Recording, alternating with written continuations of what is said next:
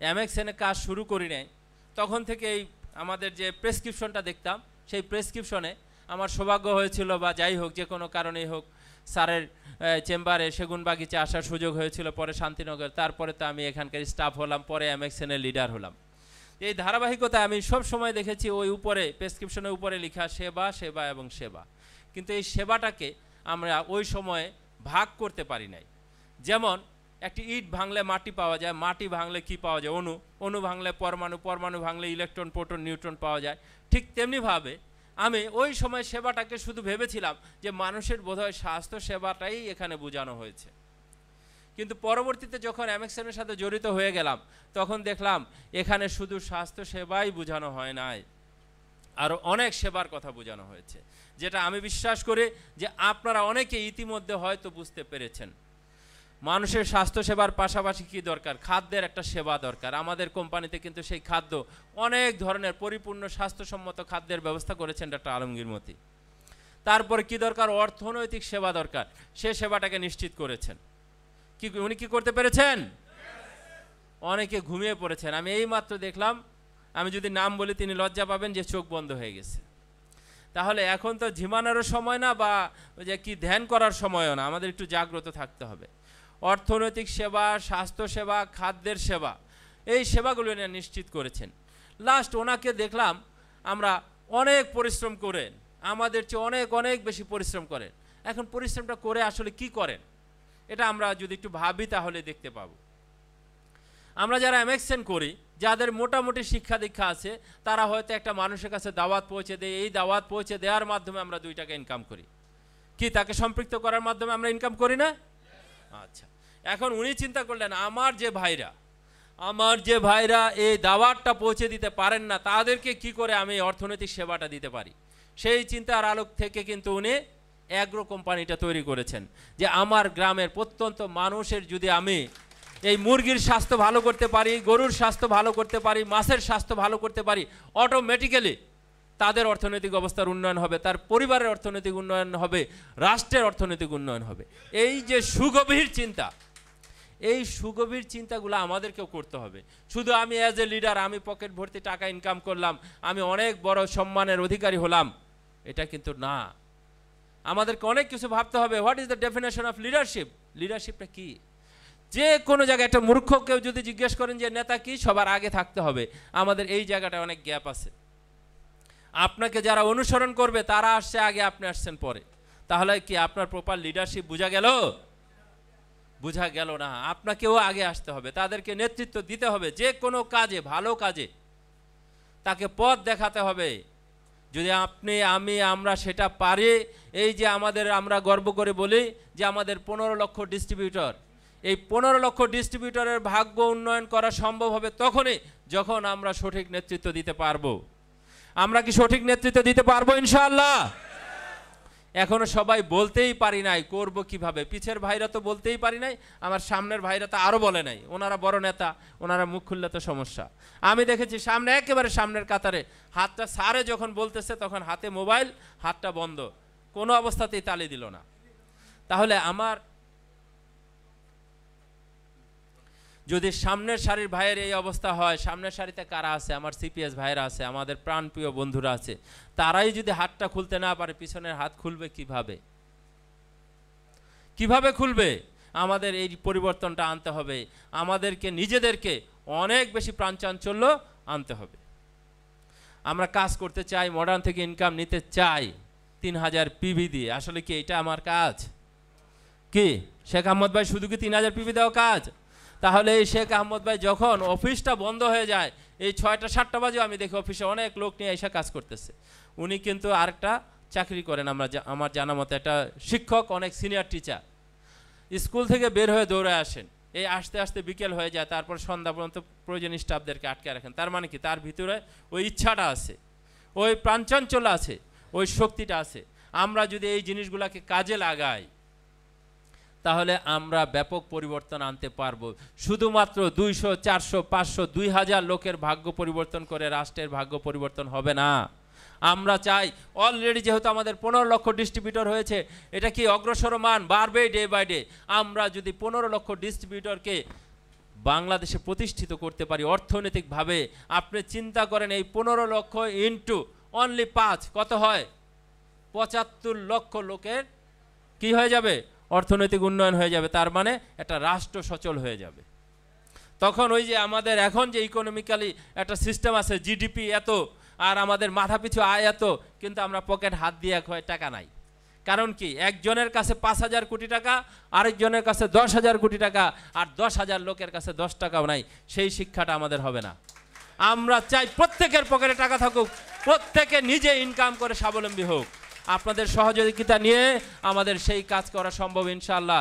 ভবিষ্যতে আপনাদেরকে পাশে নিয়ে আমরা আরও বেশি কাজ করে যেতে চাই, আপনাদেরকে সেই পথের সন্ধান দিতে চাই।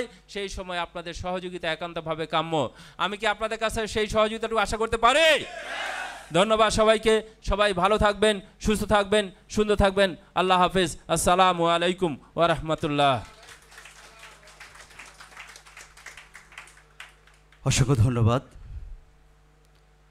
কোম্পানির honourable chief adviser, trainer, motivator, royal ক্লাবের সদস্য, গাড়ি বিজয়ী জনাব KM আজিজুল ইসলাম ফয়সালকে তার চমৎকার আলোচনার জন্য।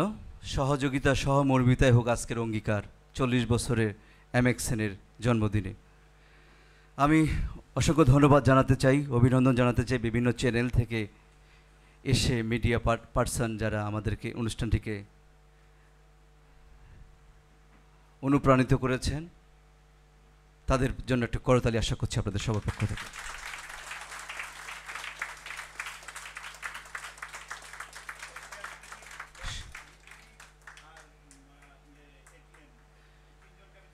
স্পেশালি আমরা বিটিভি, এশিয়ান টেলিভিশন এবং ATN-এর মিডিয়া পার্সনদেরকে আরেকটা করতালি জানাতে চাই। বেঞ্জামিন ফ্র্যাঙ্কলিন আমেরিকার প্রেসিডেন্ট, একজন সফল প্রেসিডেন্ট। উনি একদিন ফিলাডেলফিয়া থেকে বোস্টনে আসছেন। বোস্টনে এসেই উনি সরাসরি চলে গেলেন ওনার একজন সিনিয়র পলিটিশিয়ান মিস্টার কটন মার্টিনের বাসায়। যদিও তাদের মধ্যে পলিটিক্যালি মতামতের ভিন্নতা ছিল, কিন্তু সিনিয়র হিসেবে তার সঙ্গে কিছু পরামর্শ করার জন্য তার কাছে গেলেন এবং দুজনের সাক্ষাৎ হলো। যখন তারা ড্রয়িং রুমে বসার জন্য এগিয়ে যাচ্ছেন, এই সময়ে দূর থেকেই মিস্টার কটন মার্টিন বেঞ্জামিন ফ্রাঙ্কলিনকে বলতেছেন, স্টুপ স্টুপ, মানে একটু নিচু হও, একটু নিচু হও। কিন্তু বেঞ্জামিন ফ্রাঙ্কলিন যখন প্রেসিডেন্ট, উনি এটাকে ইগনোর করলেন। উনি বললেন, আমি প্রেসিডেন্ট, আমি স্বয়ং প্রেসিডেন্ট, আমি কেন নিচু হয়ে হাঁটবো? উনি সোজা হয়ে হাঁটা শুরু করলেন। তো সোজা হাঁটতে হাঁটতে যেই ড্রয়িং রুমে ওনারা ঢুকতে যাচ্ছেন, দরজাটা একটু নিচু ছিল। উনি সোজা হাঁটতে গিয়ে দরজার সঙ্গে কপালে বাড়ি খেলেন, ব্যথা পেলেন এবং কষ্টও পেলেন। আমি এই গল্পটা পড়েছিলাম ইগো সম্পর্কে পড়তে গিয়ে একটা বইয়ের মধ্যে। সেখানে লেখক লিখেছেন যে মিস্টার কটন মার্টিন তাকে বলছে, high young man, you R still young, তুমি এখন যুবক, তোমাকে অনেক পথ পাড়ি দিতে হবে, অনেক দূর এগিয়ে যেতে হবে। তুমি যদি এভাবে সোজা হয়ে মাথা টান টান করে হাঁটো, তাহলে তোমার চারপাশ থেকে অনেক সমস্যা, অনেক বাধা, অনেক ঝড় তুফান এসে তোমাকে আঘাত করবে, তোমাকে চুরমার করে ভেঙে দিবে, তুমি সামনে আগাতে পারবে না। সো তোমাকে কি করতে হবে? ইউ হ্যাভ টু ব্যালেন্সড, তুমি একটু ব্যালেন্স করো, চলো একটু নিচু হয়ে হাঁটো, দেখবা এই ঝড় তুফান তোমার মাথার উপর দিয়ে যাবে, তোমার গায়ে লাগবে না। আমি আমাদের বন্ধুদের বলতে চাই, পৃথিবীতে একটা বড় শত্রু আমাদের সঙ্গে আছে, সেটা হচ্ছে আমাদের ইগো, যেটা আমাদেরকে নতুন কিছু শিখতে দেয় না, যেটা আরও বড় ধরনের প্রবলেম তৈরি করে। আমি যেটা ডিজার্ভ করি না, আমি যেটা আর্ন করি নাই, সেটা আমি পেতে চাই। আমি বলতে চাই, রাসূল সাল্লাল্লাহু আলাইহি ওয়াসাল্লাম বলেছেন যে যার মধ্যে সরিষা পরিমাণ ইগো থাকবে, সে জান্নাতে যেতে পারবে না, জান্নাতের ঘ্রাণও পাবে না তার যুগকে। তো আজকের অনুষ্ঠানে আমাদের অঙ্গীকার হোক, আমরা ইগো মুক্ত জীবনযাপন করতে চাই। Yes or no? সবাই রাজি আছে? আমার মধ্যে ইগো আছে, আমি ইগো ছাড়া না। আমিও মাঝে মাঝে অনেক বেশি ইগো দেখাই, কিন্তু তৎক্ষণে বুঝে ফেলি যখন যে এটা আমাকে শয়তান ইগো মানে কি? EGO, evil going on. যখন আপনার ভিতরে শয়তান ঢুকে যায় তখন আপনার ইগোটাকে জাগ্রত করে দেয়। তো আপনি যখনই মনে করছেন আপনি একটু অহংকারী হতে যাচ্ছেন, আপনি একটু গর্ব করতে যাচ্ছেন স্বল্প অল্প বিষয় নিয়ে, তখন বুঝে ফেলতে হবে যে শয়তান আপনার ভিতরে ঢুকেছে। পৃথিবীতে একাই কোনো কাজ করা সম্ভব হয় নাই, হয়ও না। যা কিছু হয়েছে it's a team work. Yes or no? আমি বলতে চাই 40 বছরে এই কোম্পানিটির সঙ্গে অসংখ্য মানুষ, অগণিত মানুষ, সেই ফ্যাক্টরি ওয়ার্কার থেকে শুরু করে কোম্পানির পিয়ন, ঝাড়ুদার, ক্লিনার থেকে শুরু করে প্রত্যেকটা মানুষের অসীম অবদান আছে এই কোম্পানিটাকে আজকে এ পর্যায়ে আনার জন্য। আমি এই প্রতিটি মানুষকে শ্রদ্ধার সঙ্গে, কৃতজ্ঞতার সঙ্গে স্মরণ করছি, যাদের শ্রম, মেধা, ঘাম দিয়ে আজকে মডার্ন হার্বাল গ্রুপ শুধু একটি প্রতিষ্ঠান না, এটি একটি ইন্ডাস্ট্রিতে পরিণত হয়েছে, সারা বাংলাদেশের মানুষের আস্থার এবং বিশ্বাসের প্রতিষ্ঠানে পরিণত হয়েছে। এ পর্যায়ে আহ্বান করব জ্বলন্ত এক্সাম্পল, কোম্পানির সেই শুরু থেকে যে মানুষটি প্রশাসনের দায়িত্ব নিয়ে নিরলসভাবে চেষ্টা করেছেন, কাজ করেছেন, যে মানুষটি অনেক প্রতিকূলতার মধ্যে থেকেও নিজেকে প্রমাণ করেছেন ইচ্ছা থাকলে, চেষ্টা করলে মানুষ সফল হয়। কোম্পানির honourable chief adviser, trainer, motivator, networker of the year জনাব খালেদ আক্তার, তাকে শুভেচ্ছা বক্তব্য প্রদান করার জন্য বিশেষভাবে আহ্বান করছি।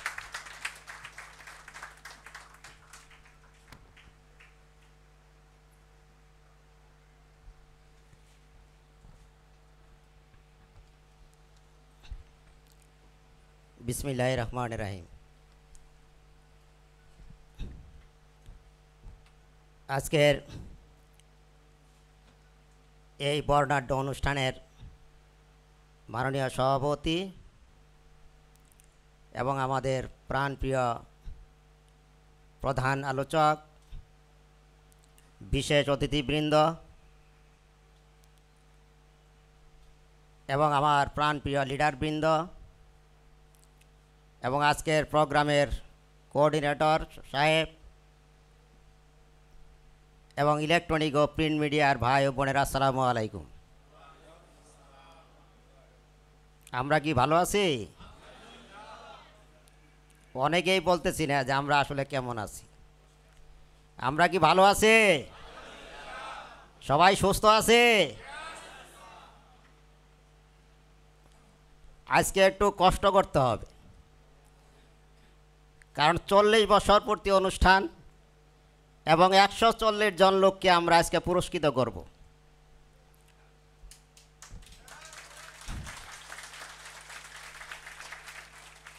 আজকে অনেক তালি দিতে হবে, সন্ধ্যা পর্যন্ত তালি দিতে হবে। তা আমি চাই এই তালির তে আপনাদের হাতে ফুসকা পড়ে যাক, যাতে করে মনে থাকে যে আগামী বছর আর আমি তালি দিতে পারবো না, আগামী বছর আমি পুরস্কার নেওয়ার জন্য এখানে আসব। তাই একটু জাগ্রত থাকবেন। আজকের এই 40 বছর পূর্তিতে আমি গভীর শ্রদ্ধার সাথে স্মরণ করছি এই কোম্পানির প্রতিষ্ঠা লগ্ন থেকে অদ্যাবধি পর্যন্ত যারা এই কোম্পানিতে নিয়োজিত আছেন, বিশেষ করে আমাদের প্রাণপ্রিয় অভিভাবক, যিনি আমাদের এই বিশাল মডার্ন পরিবারের কাণ্ডারি জনাব ডক্টর আলমগীর মতি স্যারকে আমরা সশস্ত্র সালাম জানাই এবং একটা জোরসে করতালি জানাই, যিনি 40 বছর এই কোম্পানিকে এগিয়ে নিয়ে এসেছেন। এবং আমরা দোয়া করে আগামী দিনে আরও অনেক বর্ষপূর্তি অনুষ্ঠান তিনি আমাদের মাঝে থাকবেন, আমরাও তার সাথে থাকব। এই 40 বছরে এই মডার্ন পরিবারের অনেক সদস্য, অনেক লিডার মৃত্যুবরণ করেছেন। আজকে আমরা তাদেরকে গভীর শ্রদ্ধার সাথে স্মরণ করি, তাদের আত্মার মাগফিরাত কামনা করি। এবং এই মডার্ন হার্বাল গ্রুপ একটি প্রতিষ্ঠান, যে প্রতিষ্ঠানে কাজ করার সৌভাগ্য হয়েছে শুরু থেকেই। আমি বলতে চাই মডার্ন হার্বাল গ্রুপ তার অনেকগুলো সন্তান, এমএক্সএন হলো তার বড় সন্তান। মডার্ন হার্বাল গ্রুপের বড় সন্তানের নাম কে?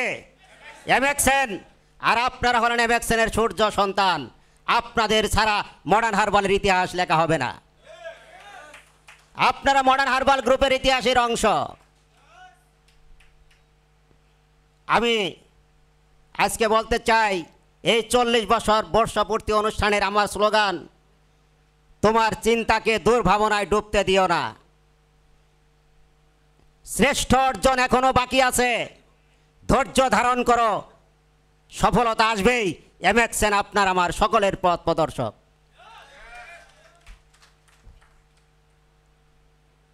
আজকে অনেক চড়াই উতরাই পেরিয়ে এই পর্যায়ে এসেছি। আমাদের ডাক্তার আলমগীর মতি স্যার, আমাদের অভিভাবক, তিনি নিরলস পরিশ্রম করে যাচ্ছেন। তিনি 24 ঘন্টা পরিশ্রম করছেন। কিন্তু আমরা কি করছি? আমাদেরকেও তার পাশে থাকতে হবে। কি রাজি আছি সবাই? তার চিন্তার সাথে আমাদের চিন্তা মিলতে হবে, তার চেতনার সাথে আমাদের চেতনা মিলতে হবে, তার পরিকল্পনার সাথে আমাদেরকেও সমন্বয় করতে হবে। অনেক সমস্যা আসবে, কিন্তু তিনি সামনে থেকে নেতৃত্ব দিয়েছেন। কোনো সমস্যায় তিনি আমাদেরকে ভুগতে দেন নাই, কোনো সমস্যাতেই উনি আমাদেরকে কি হতাশ করেন নাই। 2 বছর করোনা ছিল, একদিনও কোম্পানি বন্ধ রাখে নাই। একটা লোকেরও বেতন বোনাসের সমস্যা হয় নাই, আগামী দিনেও হবে না ইনশাল্লাহ। তাই আমরা জেগে থাকব। আমরা এখনো আছি। আমি চাই দুঃখ করে বলি, অনেক সময় আমরা যে এখনো আমাদের সেকেন্ড জেনারেশন তৈরি হয় নাই, এটা আমাদের ব্যর্থতা। আজকে ডাক্তার শাহজাহান সাজু, নিয়ামুল বাশার সাহেব, কে মাজুল ইসলাম সাহেব, তারাই কি সারা জীবন কোম্পানিকে নেতৃত্ব দিবে? আপনাদেরকেও নেতৃত্ব দিতে হবে, আপনাদেরকেও প্রস্তুত হতে হবে আগামী দিনে এই মডার্ন পরিবারকে এগিয়ে নিয়ে যাওয়ার জন্য। ব্যক্তি স্বার্থের ঊর্ধ্বে উঠে নিজের ক্ষুদ্র মানসিকতা ত্যাগ করে যদি আমরা এগিয়ে যেতে পারি, তাহলে আমাদের দ্বারাও সম্ভব আগামী দিনে মডার্ন পরিবারের নেতৃত্ব দেওয়া। আমরা পিছনের সারিতে বসতে চাই না, আমরা মঞ্চে বসতে চাই। কে কে আগামী দিনে মঞ্চে বসতে চান? আল্লাহ আপনাদের মনোবাসনা কবুল করুক বলে আমিন। মডার্ন পরিবার, মডার্ন হার্বাল গ্রুপ একটি মহাসমুদ্র। এখানে 140 জন পুরস্কার নেওয়া, এটা বেশি কিছু না।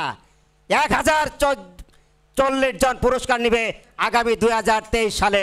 এই প্রত্যাশা রেখে, এই আহ্বান রেখে আগামী দিনে আপনাদের সকলের মডার্ন পরিবারের পাশে থাকার আহ্বান জানিয়ে আমি আমার আলোচনা শেষ করছি। আল্লাহ হাফেজ। মডার্ন হার্বাল জিন্দাবাদ। মডার্ন হার্বালের 40 বছর পূর্তি অনুষ্ঠান সফল হোক, সার্থক হোক। ধন্যবাদ সবাইকে।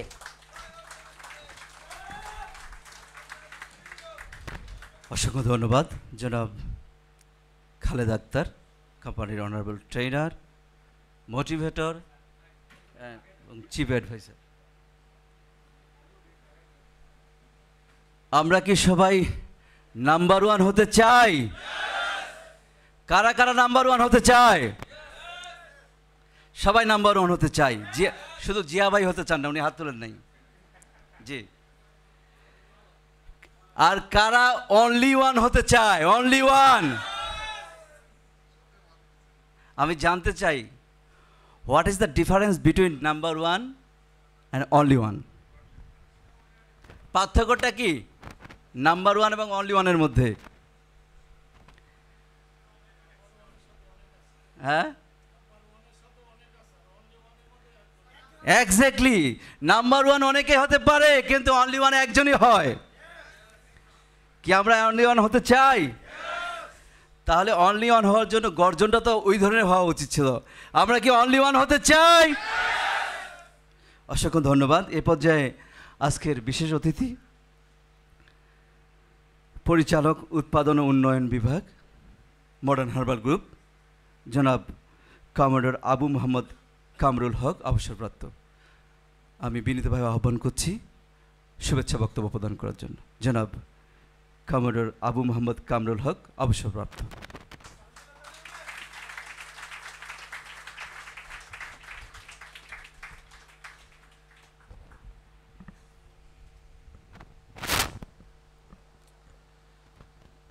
বিসমিল্লাহির রহমানির রহিম।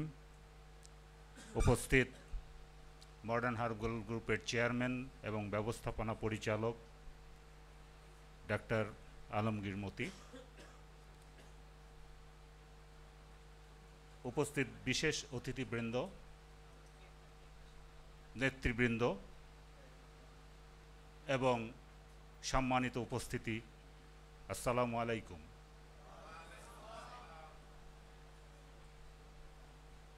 ইট ওয়াজ লিটারালি টেকেন বাই সারপ্রাইজ যে আমাকে একটা বক্তৃতা দিতে হবে। তো এই প্রসঙ্গে আমি একটা ছোট গল্প দিয়ে শুরু করব।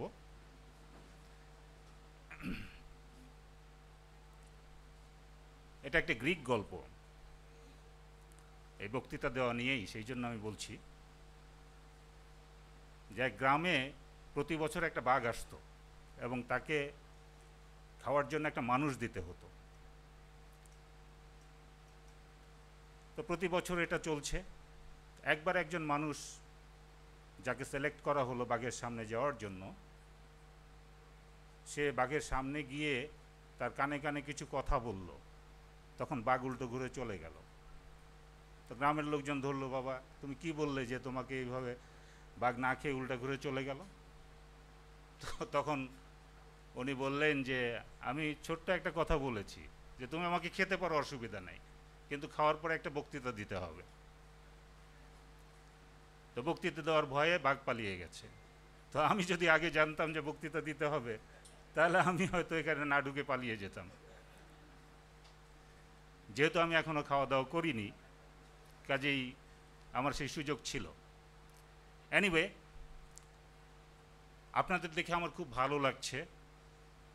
আমি বছরাধিককাল এখানে আছি পরিচালক উন্নয়ন এবং উৎপাদন হিসাবে, কিন্তু আপনাদেরকে দেখার সৌভাগ্য আমার এই প্রথম হলো। তা আপনাদের সবাইকে আমি সাধুবাদ জানাচ্ছি।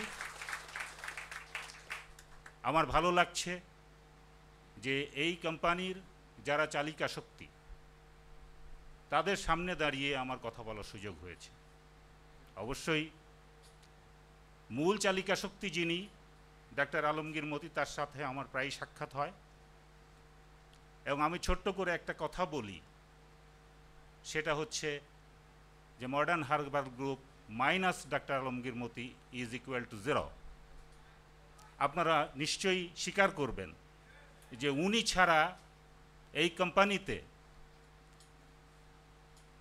বা এই কোম্পানির টিকে থাকা দুষ্কর। উনি হচ্ছে আমাদের মূল চালিকা শক্তি। সেটাকে সামনে রেখে আমি কি আপনাদের কাছে একটা বড় তালি আশা করতে পারি?